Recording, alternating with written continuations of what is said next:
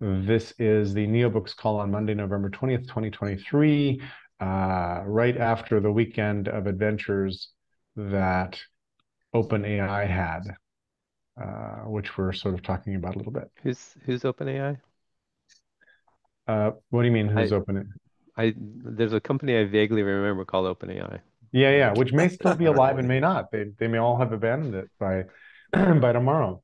I have a really hard time remembering it anymore. Is this like be a goldfish? No, not at all. It's like you've got a growing concern. I have a hard time. I don't know. I mean, there's a lot I don't know about OpenAI. Um, so saying that up front, it's really hard to know, I think, what happened with the stewardship for good versus capitalism. It's really hard to tell.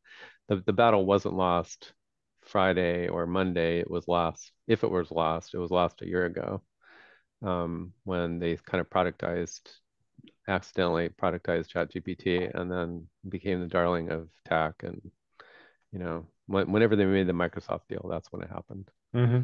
So I have a really hard time now telling whether Microsoft. So in another conversation, somebody said, um, Microsoft is on my excuse my language, on my shit list. Um, and even more than Meta or Apple, or and they went down the whole list of all the companies that would be on your list. Microsoft was number one for that person. Somebody else said, why, why? Nadella is doing a pretty good job, and Microsoft is doing well and stuff like that. So that reply didn't come from somebody who cares about whether or not there's enclosure or not. So Microsoft is on my list, because of the enclosure of open source. It's done a really amazing, expansive job of grabbing open source and clutching it into the embrace of Microsoft. Hmm. So I've I you know in the olden days, the old Microsoft, it did that kind of thing for commercial gain and market control and things like that. The new Microsoft, it's a lot more, it's more comfortable influencing a big space like open source. Hmm. And it's hard to tell if it's influencing it and influencing it for the good. I mean, they're investing a ton of money into open source and making it better. Or if it's enclosure and and death. It's hard to tell. So the same thing for me happened this morning. Well, Microsoft won that round. And it was another part of that conversation was, this is the biggest own goal in history. And it's hard not to believe that. It's hard, it's like, oh, we'll just kill the goose that laid the golden eggs, and we'll be okay. And it's like Microsoft just swooped in and sucked up the golden eggs, right? It's like, Hmm.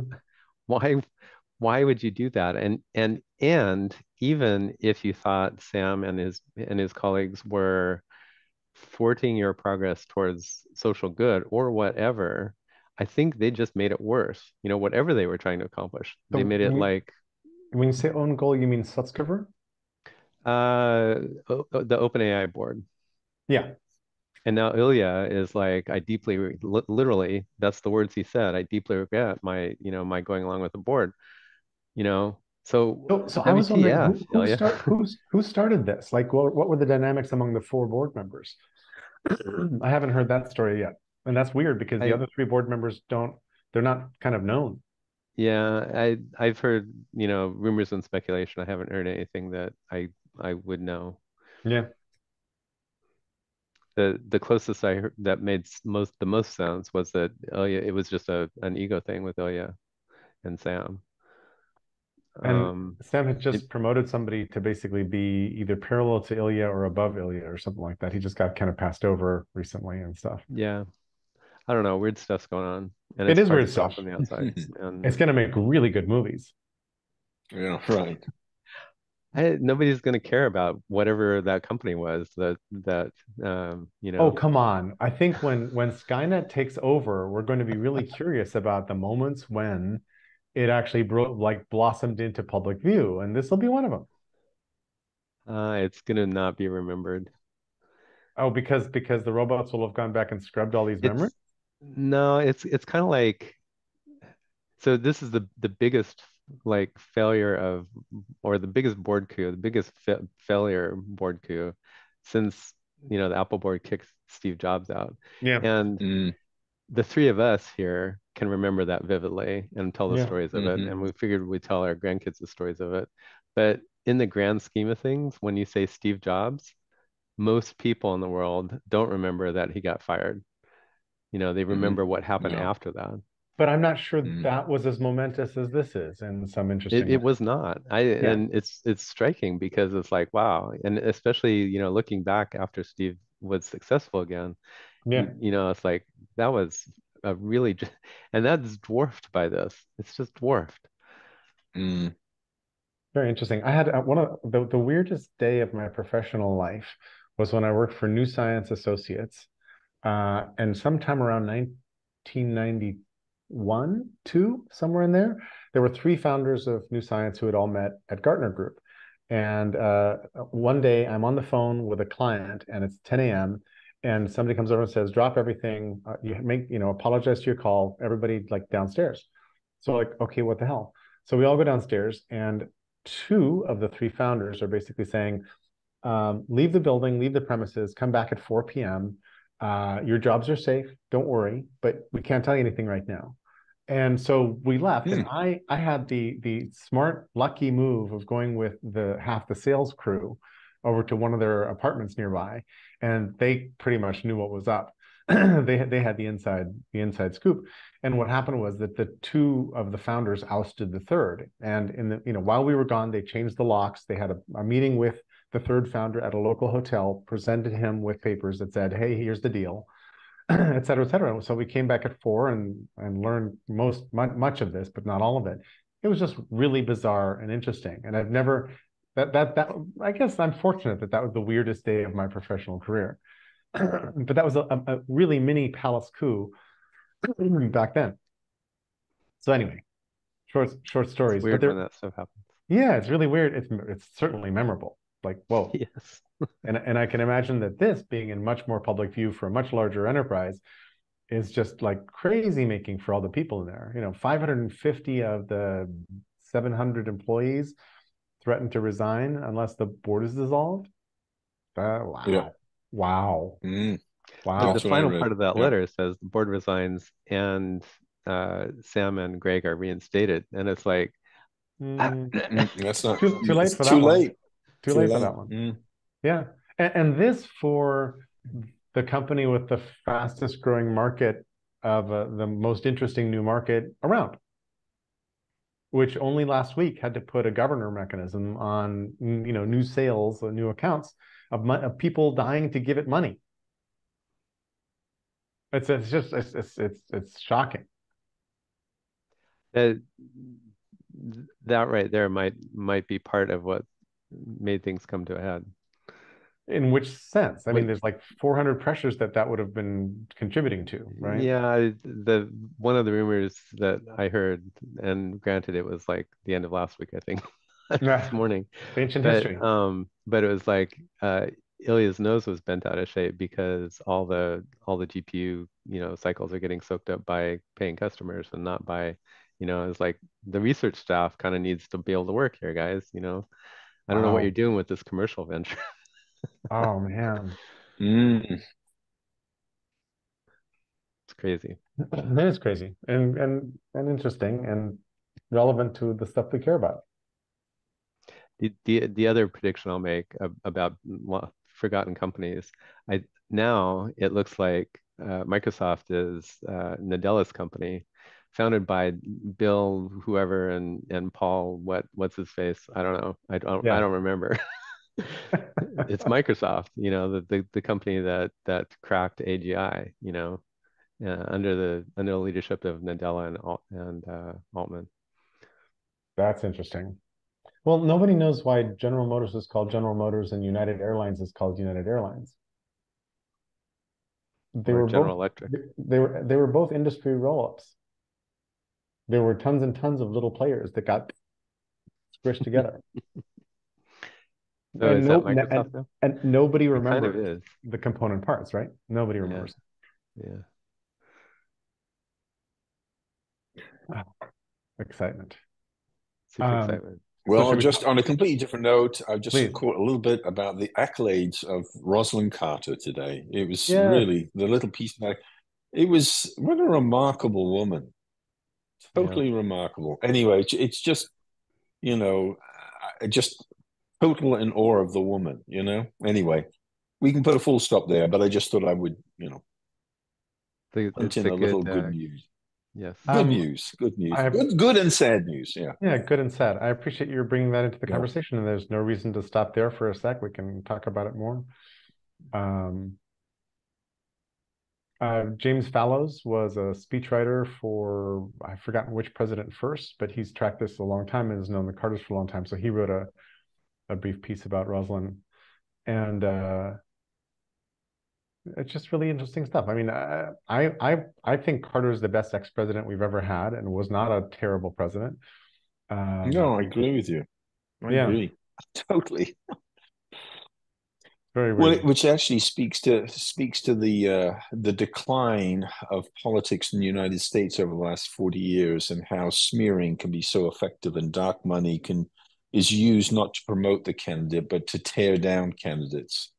And so you have this, toxic brew of just destroying people without elevating others. I mean, we are in a real pickle. And it's going to be fascinating what happens in the next election, And because also, there's a good chance that Trump could get in. I mean, there's shenanigans and shenanigans, and they know how to play the game. and Javier Milei just won the presidency of Argentina. He is a far right. He's calling himself the Trump of Argentina. Although one Oh, of his he won. he won by a Oh, lot, good, like good grief! 56-44 or something like that, Wow. percentage of the vote. And one of his first moves is going to be something that I'm kind of not unhappy about, which is the dollarization. He's going to get rid of the Argentine peso. Yeah, He's going to do yeah. That's what what he Panama. said. There's a couple of countries that are fully dollarized. I've forgotten which ones. Panama is one of them. There's a few others, but he's going to get rid of the peso and the central bank and whatever else that means. And I'm like, whoa. I lived there as a kid, and I went back as an adult for a project, and I have a bag of million peso notes. I have like I don't know, I have no idea if they're worth anything, but I've not a bag.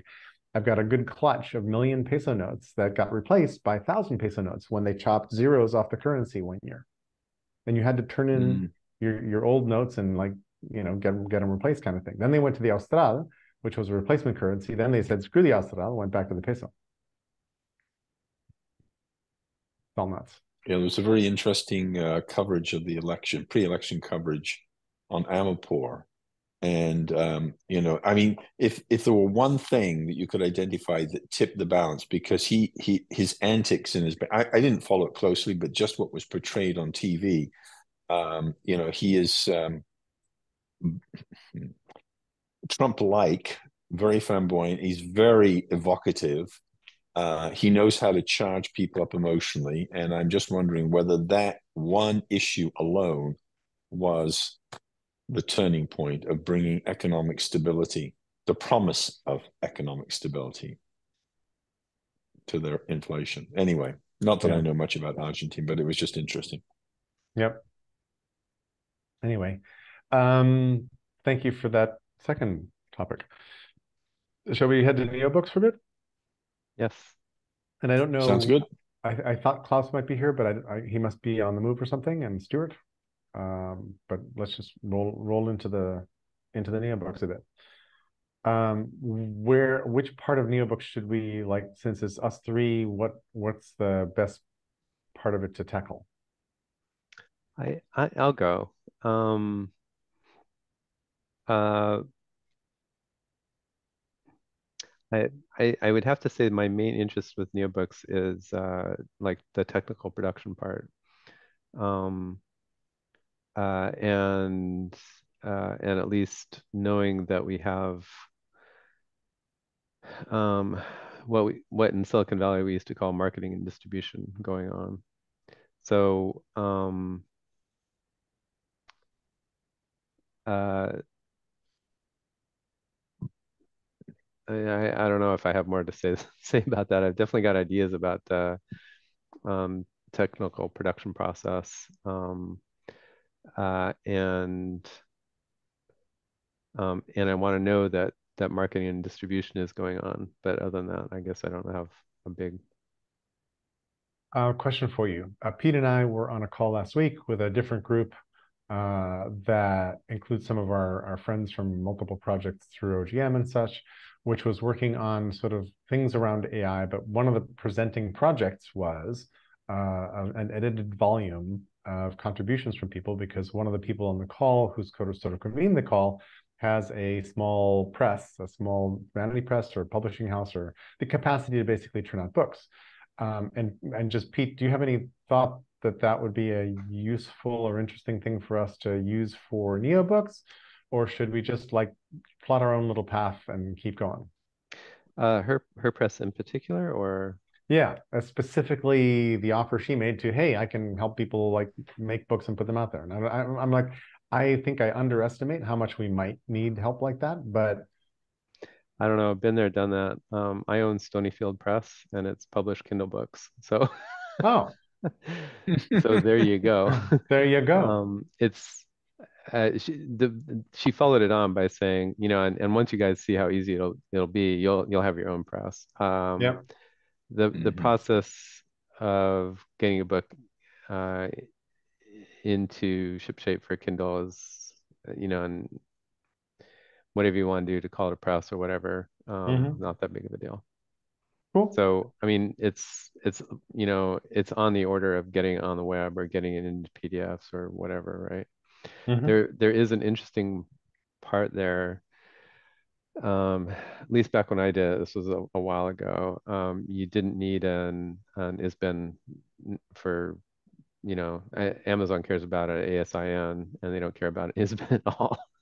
Um, but I also went through the process of getting an ISBN number for the couple books that I was working on. That was at least back, and this was a while ago. It wasn't hard or anything, but it was more involved than I thought. I guess maybe it was mostly the money. It was Hmm. a fair chunk of change to Hmm. register it. That's the thing that stands out in my mind. The other thing that actually stands out in my mind back when I was doing that, I ended up using Microsoft Word as the publishing tool, or the typesetting tool, maybe is a Hmm. better way to say it. Um, I don't know. It's probably much cleaner and better now and you probably don't need to use Microsoft Word. Hmm. Hmm. Cool. Thank you. And then also separately, completely, Pete and I, him doing the technical stuff, tried to take Klaus's manuscript and turn it into some Markdown, which is and Rick, I don't know how familiar you are with this, but the idea is I'm writing in Markdown, but Stuart and Klaus are writing in Google Docs. And we could try to go from Google Docs into some sort of publishing, EPUB direction. But the conceit of NeoBooks is that we break the books down into nuggets or chapters, then nuggets, sort of subchapters that roll up into the book as published. Mm-hmm. And so Pete and I Mm-hmm. spent some time trying to export the Google Doc as a series of Markdown pages, and ended up hitting a bunch of mysterious format marks that we need to figure out, basically trap and change or trap and use, and a few other things that are going to happen. But we got a little bit of mileage on what that's going to look like. just the conversion process. Mm-hmm. And Rick, I think you're in Google Docs as well, right? I do use it, not that much actually, but I do use it. Yeah. What's your general writing tool then? Word? Uh, Actually, Substack now. I've been using Substack, and I just go straight in there. Last week we spoke about this a little bit, and one of the things that I was curious to, because a couple of sessions ago I asked you to sort of like give a pitch of what NeoBooks is, and I think you've already established a Substack presence sort of thing for NeoBooks. The question is what to do with that. And I think the idea of what I proposed last week of you can share a pre-draft publication of something, bring it to this and to other meetings for that matter, and get feedback on it. And then when you do publish it, then you get people to you announce people that it's being published, so you begin to get people coming to it, and you can cross references on other things like LinkedIn and whatever. But I think you really need to have a sort of and this is not my expertise, this is just the ideas, but having a sort of strategic approach about how you get the word out. I mean, writing a book is a relatively easy thing to do, relatively easy thing to do. The question is, does it get anywhere? And it's 90% marketing. And if you don't have a well thought out strategy about that, you can have the best message in the world, but if it's not heard, it's not going to go anywhere. And so one of the things that I'm curious about is how this may evolve within this group about how to use Substack. And I mean, there are other people within your group who use Substack and write in it. But how do you create a sort of mycelium network? So you have a hub, and then you have people like myself who are doing things, and occasionally I could do a guest article in there, and you start crowdsourcing it. Now, one thing that I didn't realize, and this gets into the algorithms of publishing on sites, is that they do track things. So like on LinkedIn, if you get a lot of views and comments within the first hour or two, it tends to get amplified. So unless you know the names of the games on these various platforms, which is not my area of expertise, then I don't know if there's anybody within your group who understands this effectively. But there is you have to know how these things operate if you're trying to get any message out. Thanks, Rick. That makes a lot of sense. I wonder for this group how much we want to do whatever. I'm thinking of the term SEO, but it's not SEO. Whatever kind of strategic marketing you do. I wonder how much this group actually wants to do that to try to game the algorithms. On the one hand, gaming, if you've got a good message, and Klaus's is, a good example, more people should hear Klaus. Is it is it the right thing to join in with essentially commercial marketing techniques and dopamine stealing market techniques and algorithm gaming techniques? Is that the right thing to do for the better good? Is it it feels a little bit wrong to me. It feels a little bit right too. I mean, I'm not complaining. In some perfect world, I guess I wish that in some perfect world that there was a little bit more organic way to do it. So instead of tricking the algorithm into promoting you better, it would be more like real people going, wow, this this message needs to get seen by more people, and I'm going to use my network to to help with that. I don't know. So there's a lot of energy we could pour into distribution or awareness building before I mean, we could spend a whole bunch of effort doing fruitful organic marketing before getting to SEO, even though I agree with you that SEO is the place most people go. Sorry, Rick, go ahead. No. I concur with you. I share that ambivalence, and it's sort of a question of, it's like anything. What's the integrity of marketing? And there's the good, the bad, and the ugly. Most of it's bad and ugly. But the question is, how can you raise to a level of ethical marketing? And the thing is, you can't control the systems that you engage with. So that I don't see it as necessarily manipulating the algorithms. It's more a question of understanding the manipulation that's already gone into the algorithms, so that that you're not at a disadvantage. So it's the serenity prayer. Yeah. Uh, yeah, that's what it comes down to. And the Yeah. question is, if you do go out in there, how can you do it with a sense of ethics, which I am totally and utterly behind. And I've picked up on some of your sentiments on that area, and the sort of conundrum of balancing between, doing things in a purist manner versus being pragmatic, given the fact that's the reality of the world, such as Substack. Substack Yep. isn't necessarily, the best, but it's the one that I've seen. What I'm looking at, I'm saying this looks as though it's got potential. And I mean, for example, I said this feedback once before, way back when I first started attending. Everything that you're doing at the moment, and I've said this to other groups, there's so much good stuff that goes on within the walls of that, group. But why not make it public? I mean, why not use Substack? Everything. I mean, the videos and stuff like that, pick out the ones and just, put it out there to see whether you can actually snowball things. And cherry pick the things that you decide to put on there. So if somebody does, like, for example, one thing that I'm interested in is how to make more effective collaborative learning platforms. And if there's an inverted classroom technique of where you prime it up with an article, a brief video thing that may be 5 minutes, come to the Zoom thing, get involved in a large group, small group, dialogue things.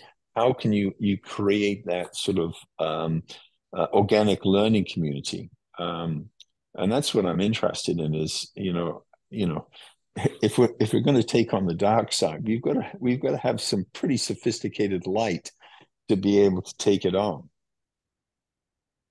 Yeah. Nicely put. So the idea of taking excerpts from our different rhythmic calls and posting them through Substack had never occurred to me, and is a good idea. And I'm like, well, gosh, okay. I hadn't really thought about that. I post them all to YouTube and then forget about them. And the time it takes to Yeah. go back and clip an excerpt is time I don't have, so don't take. And I'd be really interested, at the end of every call, if people had time markers for the beginning of some noteworthy thing that was said or done on that particular call. It'd be super interesting to be able to easily go back and harvest those and use them well. That'd be pretty cool. Mm-hmm.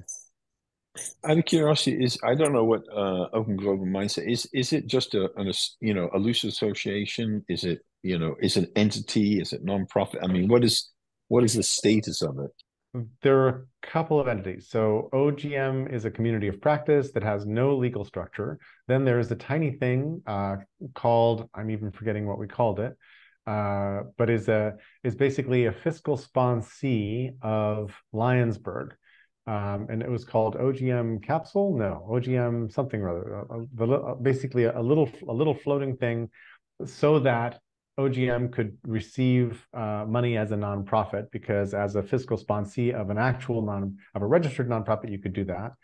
And then that's most of the legal structure. Yeah.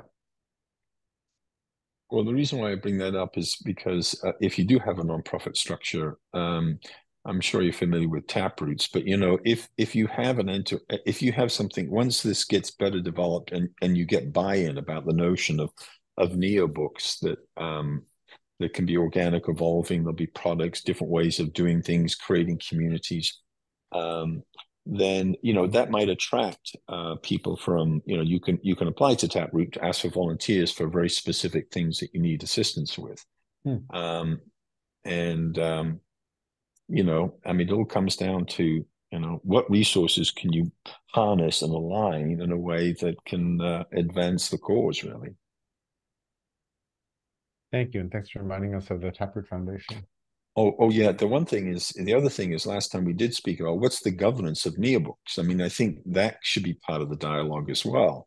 I mean, if you think about what happened with, not that I know anything about OpenAI, there was obviously interpersonal dynamics. They didn't get their governance stuff sorted out. There was obviously, they hadn't done their pre-work to anticipate some of the, inevitable things that might emerge given the fact it was growing so rapidly. Um, so I think putting energy into that. So one thing you could do potentially here is that somebody could do a blog post and do a pre-review of it. So you send it to people in advance, you discuss it, and then think about, okay, what would this look like on that? Or if somebody had something they wanted to put that they wanted to promote through that. So, people can have their own things. They can do a lead article within OGM, or they can have, so how are you creating a network of people that, connect with each other around the different, areas of interest? And that's partly why I started with the question about, is what happened to OpenAI damaging to the future of steward ownership? Because we were sort of led in some sense by Jordan Sukut. We were heading towards steward ownership with a little flotilla of organizations that wanted to do something like that. And so I'm looking for evidence of whether what's happened right now is good or bad for that kind of organizational structure, or what else it means, because it looks like that organizational structure will be flushed out of OpenAI and its successors like by next week. Because I think that what the employees are demanding is the firing of the board and the restructuring of the company. And I don't know what new form it's going to take, but it feels like they had this attempt to do steward ownership that didn't go well. It was poorly. I mean, who am I to talk? I mean, you know, there are large forces at work, but I don't think it's steward ownership that's called into question. I think it's the operation of the board over the past probably year and a half, at least maybe 2 years. They had the opportunity to handle things much better over the past year. None of this past year has been a surprise. After the first week of ChatGPT, it was not. They should not have been surprised by anything that unfolded. So they've had a year to get off their duff and figure out what they wanted and make it happen.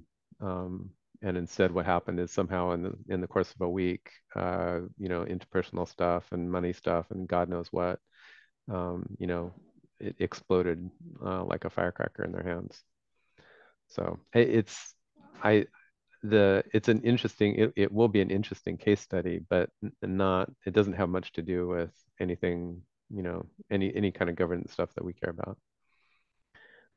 Yeah, exactly. And part of that is it's just funny because for some reason last night I was watching PBS and whatever, and I was thinking, they were doing an appeal for money, whatever. I mean, a model like PBS where it's clearly, it has shifted and changed over time, but if it's really, if the enterprise is really in the common good, etc., common cause, whatever, then trying to sort out the governance of that process, I think, is critically important as a anti-capitalist force to everything else that's going on.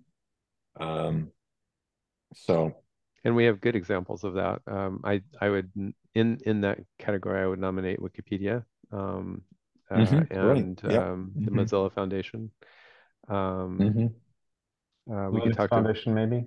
Linux Foundation. We could talk to Brian Bellendorf. We could probably talk to people at Wikipedia. There's a lot of complaining too about Wikipedia or the Linux Foundation or the Mozilla Foundation, but it didn't blow up either. And Wikipedia is still, as far as I know, within the top 10 most trafficked websites and the only one that doesn't use cookies or et cetera, et cetera. So the fact that it's got there and has stayed there despite a whole series of setbacks and difficulties is impressive. It's incredible. The amount of the the depth and kind of the breadth of the bureaucracy underneath, Wikipedia Foundation, and then out to all the volunteers and all the language specific Wikipedias is breathtaking. I think that whole thing there is it's amazing that anything works at all, I think. And I have my complaints about the way Wikipedia works, but taken as a whole, I think it's I think it's a shining example of humans working together in ways that we don't typically work together at scale. It's really remarkable, Do you remarkably have any effective. connections? Do you have any connections with them? I mean, in some respects, what you're describing there's a parallel process there in terms of thinking about, Mhm. the function would be different here, but it's really about creating interactive learning communities rather than going to Wikipedia, for specific things that you're looking for. Yep. And so it becomes a dynamic Wikipedia, so to speak, Mhm. of learning communities around things because I mean people put the nice thing about you probably know the history of Taproot, but the reason why it came into being was that people like to volunteer for things they love to do. Yep. I mean, duh. And their job wasn't that interesting, so I want to donate my time to something I really feel good about. Yep. Well, if you can tap into that force and take it to scale, so that you actually invert it, so that capitalism is on the sideline, and you have a flourishing, learning community around it. That would be sweet. It would be sweet. I know, yeah. One little factoid that I didn't appreciate until I heard it was that during the Renaissance, they used to play a lot. They had 120 days a year where they did things for fun. I mean, imagine if life could be that you only had to work 2 days a week and you had the rest of the week to do whatever you want. You know, wouldn't that be nice? It'd be awesome. It It would, wouldn't it? would. That's what I'm doing now. I'm just working 2.5 days a week now. So anyway, I'm Yeah, living for the sure. life I wish I'd had at the beginning of my career. Way to go. Excellent. Yeah. Jerry, I wonder what your goal, your personal goals for NeoBooks are. Um, so a couple different things. One is I think this is an interesting experiment in the future of media and how ideas float around the world. Hmm. And I'd like to be Hmm. prototyping that. So I'd like to play an active role in Hmm. prototyping it. If I saw that someone else had done this and done this well, I'd be like joining them. I wouldn't say let's Yeah, right. some NeoBooks. And I think that pieces of what we're doing have been done in other places, but I don't see it sort of set up yet. So that's one thing. Another thing is I want to write one or more NeoBooks. I had a book disaster in 2000. I've got at least one, maybe three books in me anyway, without doing primary research, and I'm just trying to facilitate getting them out of my head and into nuggets that can be rolled up into some NeoBooks as we learn how to do the process. And then third, I think that the first thing I said has a bunch of knock-on effects that are kind of like what Rick was just talking about, which is communities of practice, learning communities, just play and Hmm. community and thinking Yeah. together and a bunch of other things. And my larger goal is to help humans make better decisions together. And I think a piece of that is just about the ongoing sharing of what we believe and why. And I think that that's Hmm. feasible, or at least we can get closer to it by doing things like NeoBooks. So that's a piece of Hmm. it. And there's probably motivations that you've seen or imputed to me that I haven't verbalized or made aware myself. And if so, let me know because I'm really interested. And so thank you for the question. Where's your passion highest? If you were to pick one book, what is the one that you're most drawn to pursue first? Well, the one I'm working on right now as part of NeoBooks is a design from trust. Basically, what is it? It's a different Hmm. book from the one I was trying to write before, but related. And that's kind of I just want to get the idea in the world in some Hmm. practical way. By the way, did you have a chat with Daryl Stickley? You know, the guy who were you able to chat with him? We did. Um, Oh, good. and thank you for the introduction. Um, I'm trying to remember where we went with it.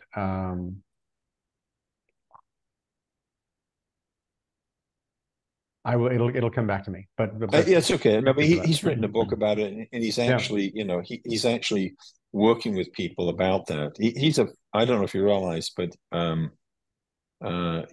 he may not have mentioned to you, but he's blind, and he's Yeah. got a very interesting history. Yeah. And anyway, we don't have to go down that rabbit hole, but so what No. about you, Pete? What's your Yeah. do you have one? Do you have something that rises to the top, calling you? I, I I unfortunately have like 10 things that rise to the top, or 12. Um, very literally. I mean, I've I've got I've got kind of ADD. With NeoBooks, I'm interested in I have the good news, I guess, is at least for me, I can see ways that all of my different interests and projects interrelate. Um, Hmm. so uh, so I'm interested in the technical publishing process for NeoBooks. Hmm. Obviously, I'm also interested in collaborative writing. Um, Hmm. uh, NeoBooks, I've got another project called Prose Fusion where I'm exploring the writing process, just the writing process. NeoBooks is a little bit Hmm. more about the publishing process and the, Hmm. nuggetization, stuff like that. Um, but they go together. They Hmm. synergize, and then Right. both of those things synergize with Massive Wiki. There's also a new thing coming out of the discussions with about NeoBooks. The Massive Wiki, uh, the Massive Wiki version of email newsletters and nuggets. Um, Hmm. so when we talked about, should it be Ghost or Substack, it's like there's this third thing that looks like you're using Ghost or Substack, except that you're probably actually using something more like Massive Wiki, Hmm. and then it's hooked to email. There's not much, um, there's not much technology that needs to make it so that you could have a Massive Wiki version of Ghost or Substack. The Hmm. technical part, at least, not the marketing part of Substack. Um, I don't know. I'm interested in uh, um, I I I probably actually would be interested in writing some NeoBooks too. I have a bunch of like pieces here and there scattered all around, and would love to collect them up and get them out. One Um, theme that I've heard you speak about, and I don't know whether it fits into that, but it actually reflects some of the things you've already said, which is this interface, so to speak, between capitalism, so to speak, and social good or social impact, and even your questions about using even Substack, the sort of hesitancy about, that, or how to Yep. game the algorithm, so to speak. And to me, that comes back to the ethics and integrity of what you're trying to do, which often gets so shortchanged. Um, and interesting enough, I'll just go off. I was involved in a group. I won't go into the details of it, but somebody triggered me, and I thought, okay, I want to write a blog about this, and I'll just tell you the title of it. Let me just pull it up here. The title of it is "How Might the Phoenix of the Grand Old Party (GOP) Resurrect the Eisenhower Virtues of Democracy from the Authoritarian Ashes of Trumpism." Uh, A and great, a I, great you know, title. yeah, but to me, I write with questions, to evoke things, and so I did a little, chat GPT thing. What are Eisenhower's principles of democracy and, whatever, and then did this and this and whatever. And I just, churned it out last night. And then let me show you the image that I got from Dolly, which is, I'll see if I can quickly share it. Maybe if I can here. There we go. That's the image that came. I don't know if you can see that very well. Yep. Let me get that out. Yeah. That was the image that was generated. And I put details in. I thought, yep, that's the image. It's a good one. The Phoenix needs Yes. to be tearing Trump limb from limb, just a personal preference. But Well, actually, Midjourney could probably turn that into a movie so that you could actually see the Phoenix devour. It could be a vulture, actually, rather than the Phoenix. Anyway, I couldn't. But actually, it's amazing what you can do. And I'm a neophyte. I mean, I've only done maybe a dozen of these things so far. But anyway, I thought I would just share something that I'll stop sharing there. But doing short things like that where it's a little bit more sophisticated than clickbait, but it's actually leading to substance rather than just getting your attention to manipulate. Yeah. For whatever ulterior purpose that people have when they, use these platforms. But anyway, that's the one thing I was intrigued by is your deliberations, which I've noticed several times about that tension between, you know. There, But there, that could be an there's, article. That could be an article. I mean, that could be a yeah, very thank nice you. article. Yeah, Thank you. That's awesome. yeah. totally. This is going to sound weird to say, but I think the ethics part of that is actually secondary to kind of the thing I'm interested in is structural mechanics of humanity. Um, Hmm. and the way that we've got into the hierarchical and capitalist model is just Hmm. it's bad for a lot of people, bad for almost Oh, everybody, right? absolutely. Yeah. So so kind of everything I do is centered around the idea of decentralization and distribution Hmm. and flat interlocking um, societies, much smaller societies working together for common good, and out of that, come the questions of, so would you use open source or closed source? Would you use, a capitalist system or not capitalist system? And so then another set of interests that I didn't really go into are organizational structures around decentralized small groups, decentralizing, but also being able to coordinate. Hmm. So Massive Wiki is a tiny part of that. I've talked with Jordan Sukut and David Bowl about other kinds of organizational structures, or organizational structuring is maybe a better way to say it, to get, more decentralization. It's funny because I would go ahead. But just to go back to what Pete was saying earlier, it reminded me that one of my motivators is also to help Pete and Massive get to where they could be. Because Pete and I share a lot of, I think, vision of what the possibilities are and how this all kind of works together. Hmm. And it's what we're going to do right now pragmatically is hopefully several of us will go write blog posts on Substack. Then we'll probably copy those posts out and put them into markdown files so that they're available as nuggets within the massive ecosystem. Hmm. But it should be the other way around. It should be we should be writing these things as markdown files and then just press a button so that Massive can act like Substack, as Pete was describing.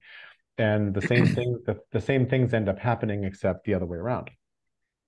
Hmm. Pretending to be Substack and pretending to be a book and actually being a wiki and actually being a discussion platform and all those kinds of things are all the Mm-hmm. kinds of rich features that it would be lovely to see grow and happen. Mm-hmm. Well, just another idea, because I think I was violins just should have broken in listening. right about then. It Sorry, was Rick. majestic. Thank you. Go ahead. Yeah. With a It's funny crescendo. because I was just listening to Lex Friedman's podcast and he's got this gentleman on who is a political scientist that I hadn't heard of before, but it ties into what you're talking about, decentralization. And he talks about power and how anarchy gives rise, it's non-hierarchical and gives rise to hierarchy. And his whole premise of everything he's talking about, I diametrically opposed to. And here is a sophisticated political science talking about power. And so, if there is a sort of person who you diametrically disagree with, which is a great learning place, because then you can start articulating your arguments more coherently. And, so for example, if as part of this learning community, that there would be a podcast you cite that you listen to in advance and you come prepared in advance to, get into the substance of what the person and where you disagree with. Because he talks about realist and liberalism, the three schools of liberalism and the different schools of realist and how they look at power. And I disagreed with the way he was talking. And I'm thinking, this guy spent a career studying dysfunctional political systems. And, what if we actually design things that weren't based upon fear and domination, yada, yada, duh. So anyway, That's part of I the mean, thesis that of would be design from yeah. trust. Yeah, well, exactly. You have to have the trust. You have to eliminate fear. You have to allow people to have the space to be generative, joyful, and have fun together, opposed to all this, toxic divisiveness. I mean, it's escalated, and there needs to be a counter force to this. And how low do we have to get before we discover it? Or are we just going to tear ourselves apart? It's just anyway. Thank you for Anyway, that, you Rick. might want to look at that. Yeah, you might want to Do you, look at it. do you know who the Yeah, let me just see if I can find it here. His name is John Mearsheimer? Mearsheimer. Yeah. Yeah, Mearsheimer. Mearsheimer, yeah. Yeah. And I mean, he's very articulate, and but just the very opening of his thing, he was downgrading anarchy, as though that was a negative. Well, of course it can be. You have to define what it means. If it means decentralized power, where people are self-organized, self-generating, whatever, then you can get rid of the stupid hierarchies that gets us into all these pickles. Good Lord, is it the 3 hour and 26-minute podcast? John Mearsheimer is Yes, it Palestine? is. Yes, it Great. is. It's a God, and three and actually, a half hours. I I know. Well, I'm only about an hour into it, but I mean, that's the problem with these long formats. But I must admit, I do like the way he interviews people. He does it from a position of humility, unlike some of the right wingers who come from incredible hubris. Oh, yeah. Uh, yeah. Great Like Scott. Joe Rogan and Gordon Peterson and all these uh, you know the mega stars of the social media sphere. And that's the era we're in right this second. It's totally I true. know exactly, Totally and true. it's just triggering amygdala and reptilian brains. That's all it's about. And and what you just said earlier about how do we counteract that is crucially Mm-hmm. important right now, like crucial. Exactly. I mean, there's connections in everything we're saying here because the issue of trust. You don't have trust, you've got nothing. If you don't have safety and trust, then threat and fear is going to dominate, and you're going to regress to survival mode, and you're never going to have the resources to be able to handle conflicts. But weirdly, threat and fear also have trust models around them. Like if you can trust somebody to be fair about the use of violence, then there's a form of trust there. So my favorite, and you also mentioned a moment ago, like having people with really different opinions. One of my favorite sort of jousting partners that way is my sensei at my dojo, whose name is Ty Barker, and he's very libertarian. He would have us all basically live like Sparta and compete up the hierarchy and learn weapons and whatever else. Mm-hmm. And he thinks open carry is just fine, no problem, and a bunch of other stuff that I don't want to live in a society where I'm walking down the street watching people pack heat. Like that would make me leave. Mm-hmm. I would feel Mm. I would feel I shouldn't speak because I've never walked down a street like that. I mean, the closest I've Mm. been is maybe having been in Tel Aviv at one point and seeing some people with submachine guns, strapped on. I think that might be it. But still, there's visions of that make no sense to me. But trying to articulate that and compare notes really works for me. It's Yeah. Oh, really absolutely. super interesting. Yeah. You just triggered a little association by what you're describing there. I remember a GP named Mickey Weingartner, who was from Tel Aviv, and I was in Hong Kong. This was several decades ago. And he invited me to eat some kosher food at the Jewish Center in Hong Kong. And apparently it's a very small community. So as we're going into the restaurant, they're doing security checks, looking in our bags and whatever. And I said to Mickey, I said, isn't it sad that you have to go through this? And he said, good grief, I wouldn't go into a restaurant unless they had that. I mean, it's just, his way of life was such that it was so, I mean, talk about creating an atmosphere of safety. If that's what it takes, then that's what it takes. But I remember that so vividly when he said that to me. I thought, I came in with my worldview and he just, shattered my worldview with his worldview. And I thought, wow. And I'm sitting here Yeah. wrestling with whether I actually ever want to know how many people in the restaurants I have actually been to were packing heat Mm-hmm. that I didn't know about that I didn't realize Yeah. were carrying. And it's like Mm. it's probably a lot. It's probably a whole bunch. Just one last thing. I did speak with Kent Langley, and he remembers you very well, Jerry. So he spoke well of you. Thank So you. anyway, I thought, I said, would you be willing to come to one of these sessions to explain what you're doing with your book box? And he was open to the idea. So it probably Oh, won't happen until, sometime in the future. I'll just find out when he might be available because he's been thinking long and hard about how to use books in a much more interactive way. And they've got, I think the last time I spoke to you, mentioned the MTP Genius chat app that he's developed where you can go in and you can ask, Salim, Ismail, what, questions about exponential organizations. So that might be a good link. But I think the power of the network is how can you link up with lots of different other people who share the common vision and, harness the what I call empowerment networks, mm-hmm. not network power, empowerment networks. And I think that's what we have to work towards if we're going to have decentralized power. We have to design things to empower people. That's really interesting, and it would be fun to hear from Kent what he's up to. It would fit really well our conversations here. Huh. And he was the EXO community, the exponential organization community, has its own token that's been about to be monetized for about 4 years now. And Mm-hmm. I don't think it's ever turned into something valuable, but yeah. Yeah, there's an element to what they're doing, which to me is too how shall I put it, too capitalist, so to speak, because it's really built within the corporate mindset, so to speak. On the other hand, you can't deny the reality of corporations.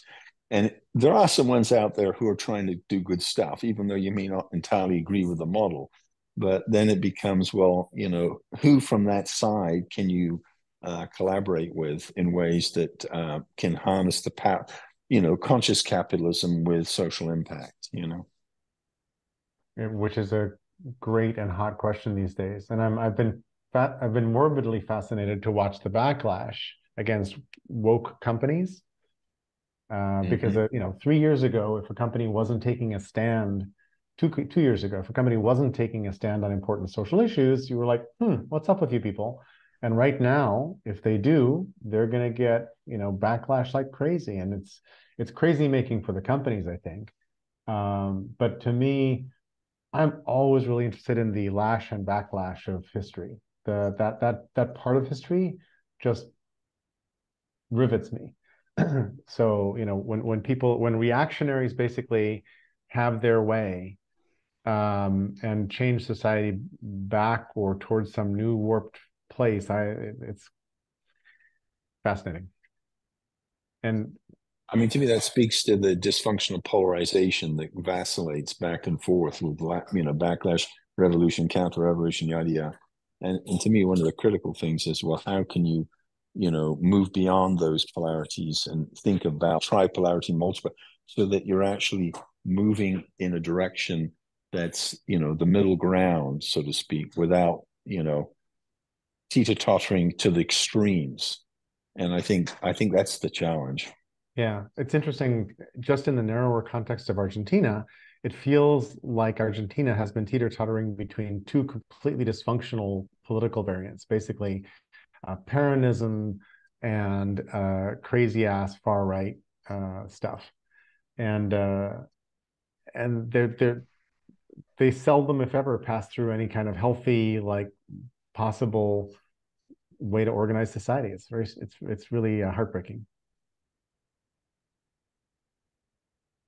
And that's one of the reasons why I'm Um, interested in equity governance, which is how to navigate between them. Because if you put equity along with a constellation of other virtues, if you can push equity forward in terms of fairness, negotiated yada yada, it could help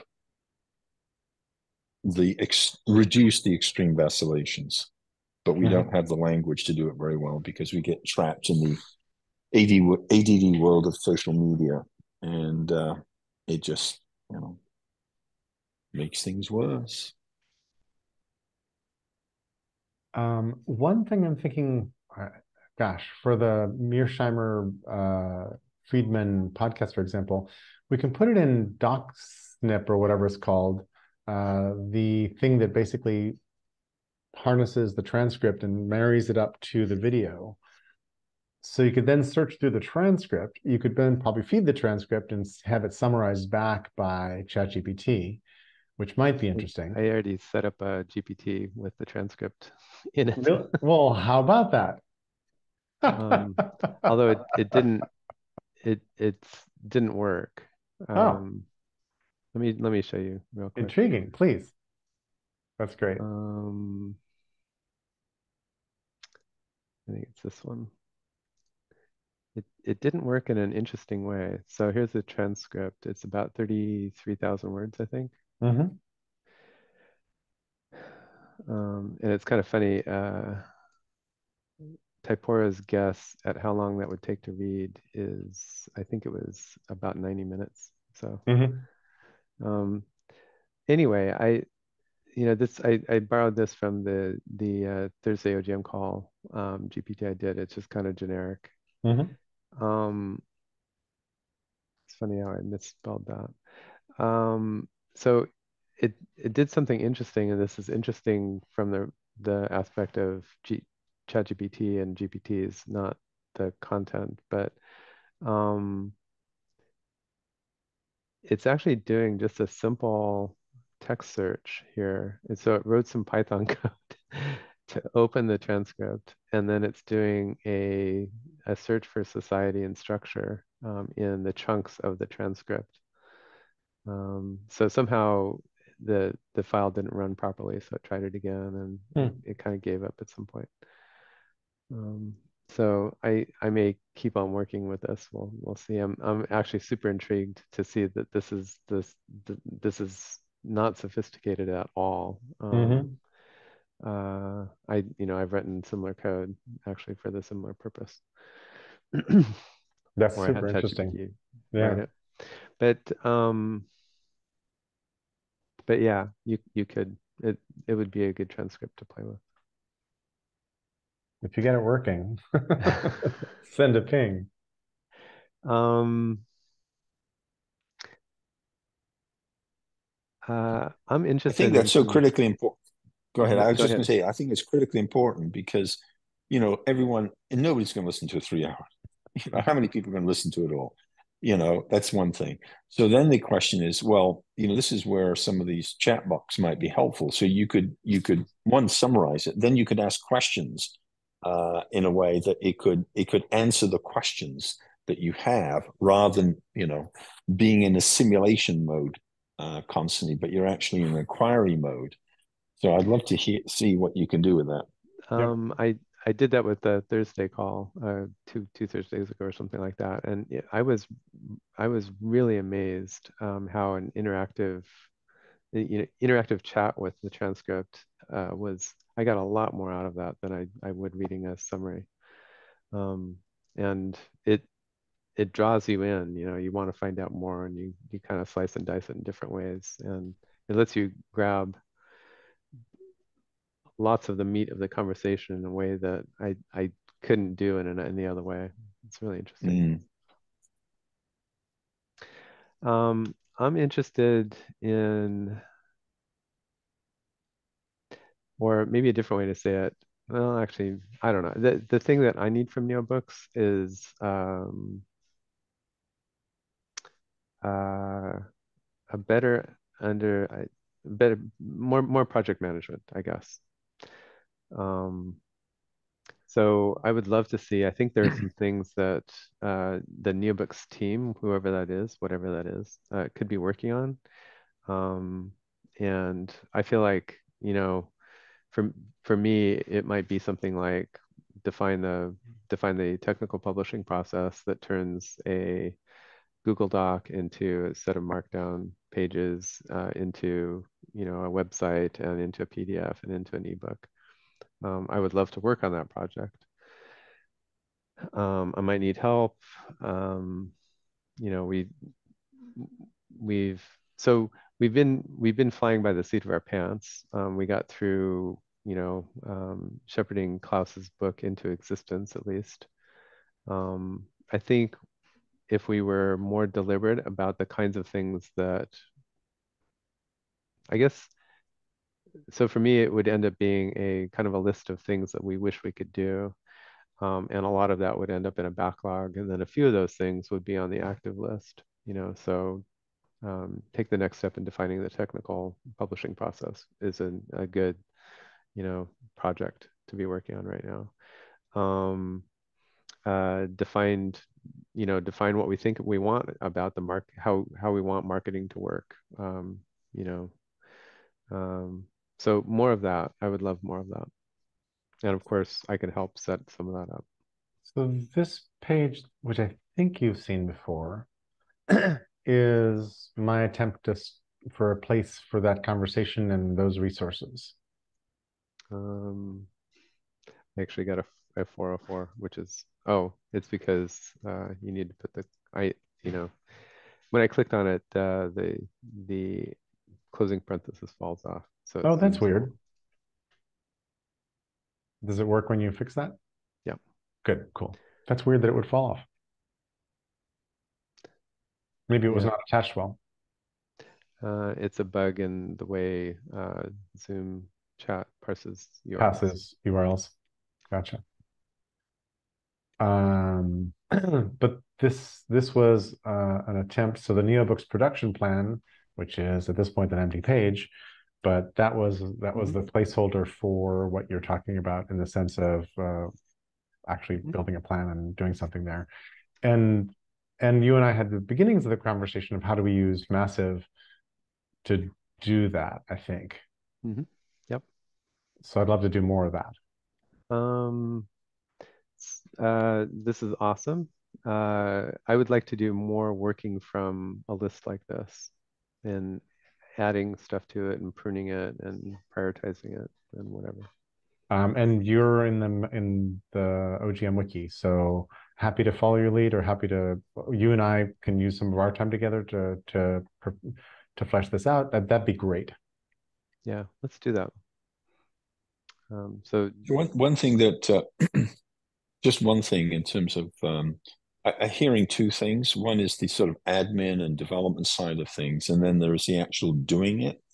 And I think one thing that might generate interest is if, I don't know whether you want to do alternate or whatever, but have something where you invite people in and promote something that somebody is going to present. So, for example, Jerry, if you were to do the first blog post on what you're proposing NeoBooks to be, and we all sort of read that, discussed it, used that conversation, as a pre-publication thing, tweaked it and whatever, and then, say, okay, these are little micro doses of things that can build up over time, and it can be very, or even that article I just shared with you, or anything where you're actually, producing something Yep. that is a small stepping stone. So something to think about.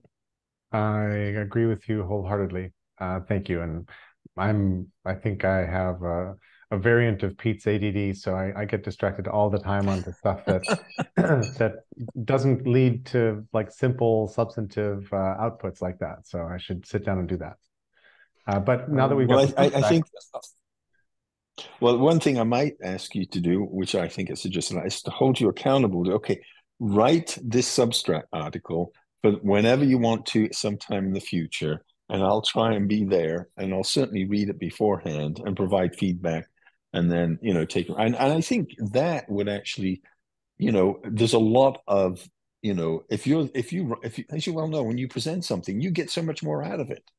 If you prepare for it in advance and whatever, it becomes a much more productive session. So and anyway, the good news is that we record these sessions so that if I present something, I can take that clip and then put it into the page later, and then I've got a multimedia experience, blah, blah, blah. You're muted. no, exactly. Rick, what do you think about doing a review if Jerry, not to put a deadline, Jerry, but if you happen to write something by next Monday, what do you think, Rick, about putting 20 or 30 minutes on the agenda for next week's meeting, just to go over that together? Which one thing? Sorry, A blog post about what NeoBooks, what Jerry wants out of NeoBooks, for instance. if he wants to, you're asking Jerry to present something next week, Yeah. or Yeah. And then yeah. I'm Oh yeah, asking you no. what you think Oh of yeah. that. Um, Oh no, exactly no. I think it'd be great because I think having a general input, but then take it to the larger group as well, and to me it's a question of creating enthusiasm around something that people feel like enthusiasm is a great attractor. So if you can harness the enthusiasm and people say, "Wow, this is cool," then you draw people in. Jerry, I feel like another thing that we should do, you mentioned the AI Hangout and Build group, um, who has the publishing press. Um, uh, it it turned out that the group has less governance than it looked like it did, kind of, Hmm. which Hmm. is fine. It's just coming together. But um, I think there's an opportunity um, to suggest do a show and tell with NeoBooks, I guess. Um, hey So folks. I was wondering whether or not to do that. I was like, I was kind of holding back because I wanted to figure out what the group was like. Yeah, and it wasn't the right time. There wasn't the right meeting. Yeah. But with the leader's recent emails, she's talking. So the really cool thing is she's got lots of energy and passion. Yep. And then we generated a bunch of suggestions, and then a lot of the kind of the her replies to those suggestions was like, "Go for it, guys, do it." Um, and there are things that don't make sense to do that way. For like choosing a chat system was one of them. I had a bunch of suggestions, but and she said, Pete, you should just pick. You've got a recommendation there, and I don't think I can. I don't think it's the right thing for me to do group wise. Hmm. But I think it is the right thing for you or you and me or you and me and Rick.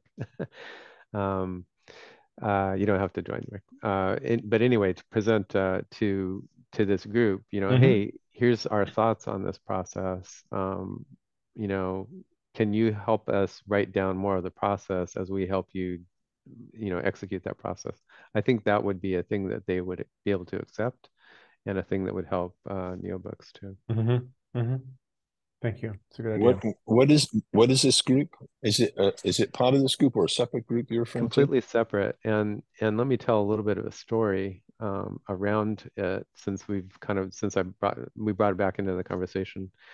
Um, I'm gonna look at a note thing I have.